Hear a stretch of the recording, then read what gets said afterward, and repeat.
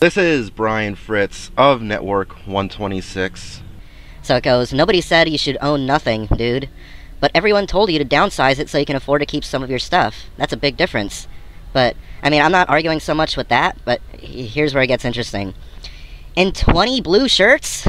Damn, dude, I don't even have 20 shirts total. That's just a waste of money and space, dude. Snap out of it, man. Reply again in this video format.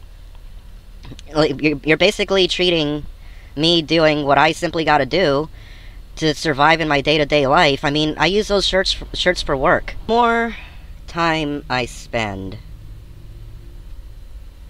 on this planet,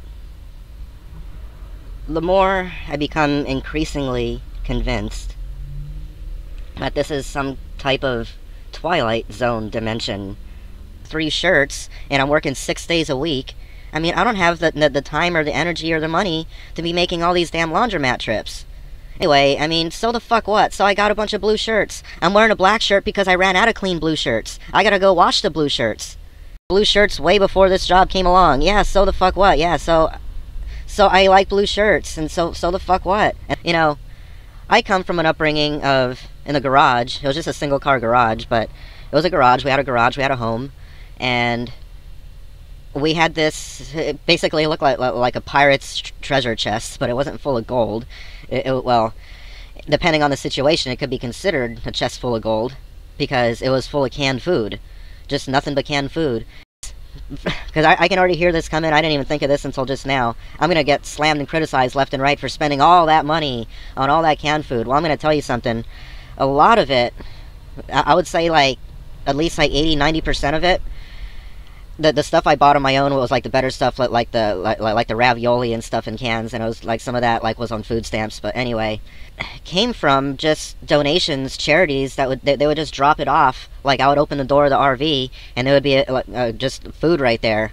Really, as many would say, even the experts that were either on the verge of another recession or entering one. Or just, you can watch all these news clips from around the world, not even just your own local news, and you know, just get a broader perspective of everything.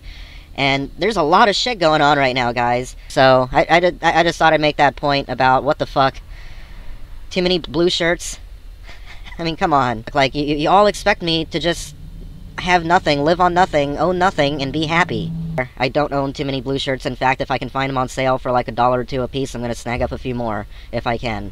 You know, you gotta place yourself in my shoes for like a few minutes. I guess maybe 2 minutes isn't enough, as I keep repeating all over the comments. Just place yourself in my shoes for 2 fucking minutes. Well, I guess that wasn't long enough, as I was saying. Maybe you need 5 minutes, maybe you need 10 minutes, maybe you need 24 hours, 48 hours, a week, 5-6 months. Slow ones in the back finally begin to understand what it's like living as I do. Just wrap this up now because I don't even know what's going on anymore. Leave your comments down below, rate, comment, subscribe. Please donate if you can. Thank you very much. And if you already have, again, thank you. And I will see you all next time.